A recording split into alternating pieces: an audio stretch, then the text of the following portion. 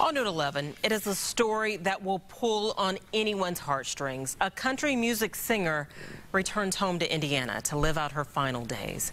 Joey Martin Feek is known as the hometown daughter of Alexandria, and tonight the community is making sure she knows just how much she's loved before she takes her last breath.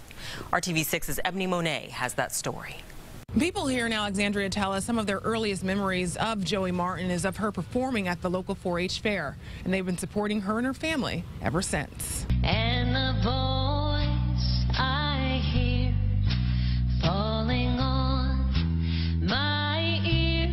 Even before the national accolades, people in Alexandria fell in love with Joey Martin Feek. She's a hometown girl. She's got a voice that, an unforgettable voice. It's just, when you hear it, you know it's her. So when Joey's husband, Rory Feek, writes a request for prayers on his blog, hundreds line downtown Alexandria, asking God for a miracle. It was the most moving experience I have really ever been to. Just from, you could just feel all the love right there. Gospel singer Bill Gaither has known the country singer's family since he taught her parents in elementary school. This is tough, but the amazing grace that we have sung about for years is going to get us through this tough time.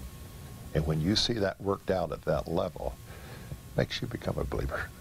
In one of his latest posts, Rory tells fans God has answered their prayers, just not with the answer they hoped for, saying Joey is entering hospice care and will spend the time she has left with family, including the couple's daughter, Indiana. We won't stop.